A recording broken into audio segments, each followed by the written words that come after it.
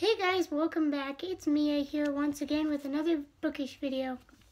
Now I just finished A Curse So Dark and Lonely not too long ago before getting to this recording. And that ending had me spinning. I'm not going to tell you what happens because I don't want to spoil it for you, but let's get right on into the review. Now there are three main characters.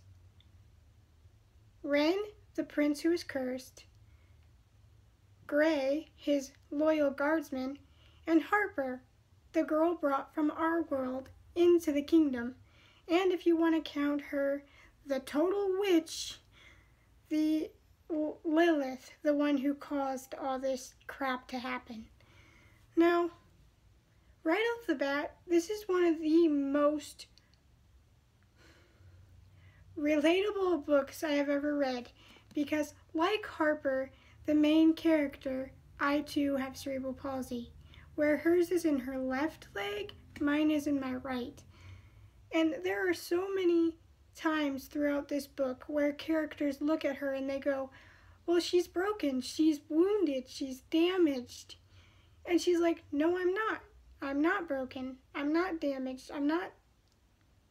I'm fine. It's just I have this thing called cerebral palsy, which is where a birth defect happens when something happens during birth. Mine was the doctors were trying to hold me in when I was ready to come out.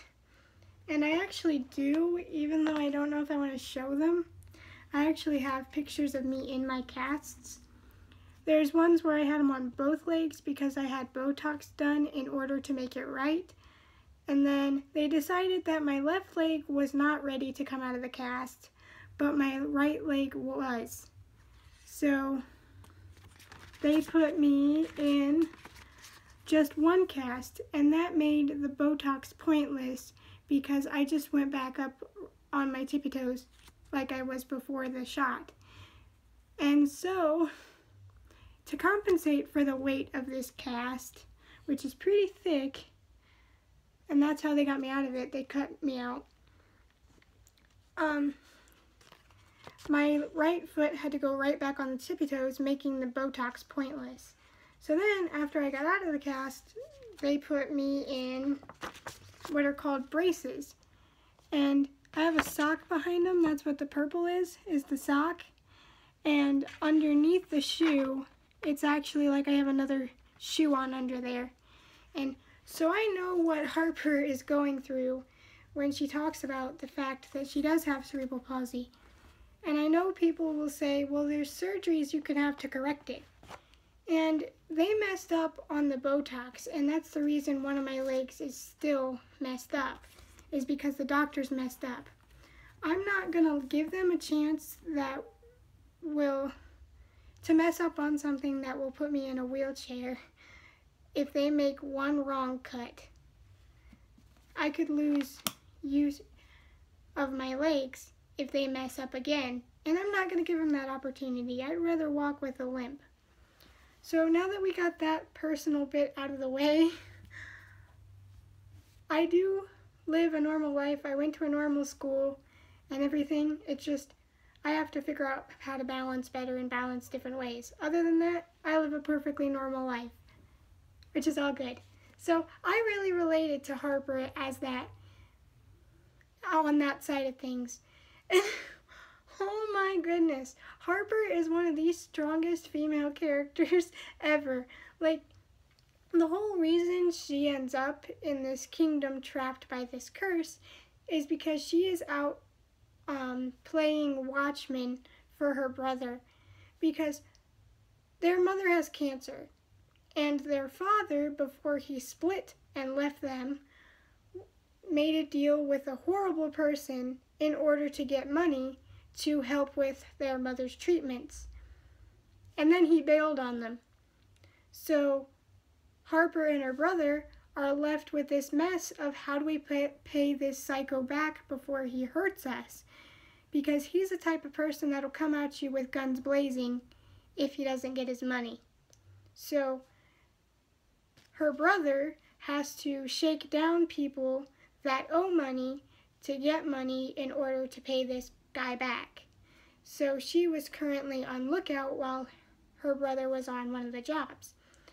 And while she is on lookout, he runs into the king's guardsman, Gray, trying to kidnap one of the girls in order to bring her back to Rin so she can hopefully fall in love with Rin to break this curse that Lilith put on Rin, and thus the kingdom. But Harper over here is like, I don't think so, Tater, and goes over there with nothing more than a crowbar, thinking that it's just some random creep trying to kidnap this girl, and beats the crap out of him. But instead of getting away, she is magically teleported to the castle. And she is understandably shocked, confused, and freaked out, as anyone would be.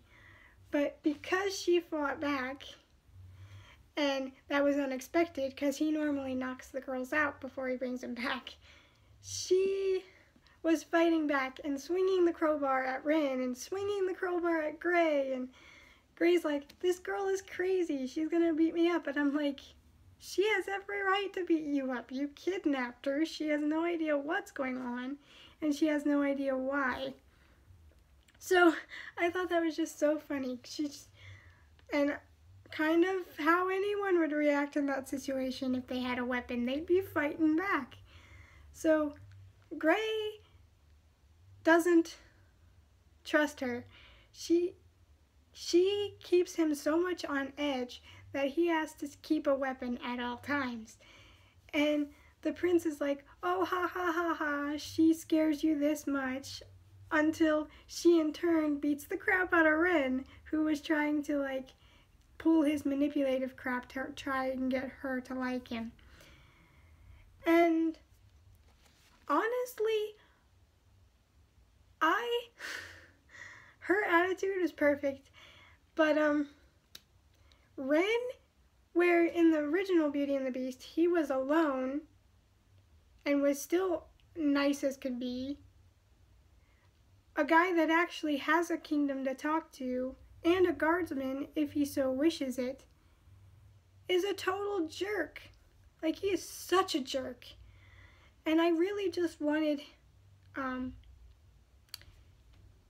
Harper to get with Harper to get with Gray instead of Rin, because Rin was that much of a jerk. And a thing that bugged me about what Harper does, even though I'm giving this book so much praise, is the fact that she is only in the kingdom for 6 weeks before she is finally allowed to go back, because she finds out Gray is able to take her back to our world anytime she wants to. And so she ends up going back in time to see her mother die, sadly, and to find out how much trouble her brother is really in from this guy that they borrowed money from. And and instead of staying there, that in a home that has been her home for 18 years, she decides, well, I'll stay for a day, get this whole stuff situated and figured out, and then I'll come back. Like, girl, you were there 6 weeks, and you're already ready to throw your real life away. And it makes me even more upset because she actually tells herself, I will not fall for this guy, and I will not fall for his kingdom, and I will not fall to Stockholm Syndrome. She actively tells herself not to fall in love with him because of Stockholm Syndrome.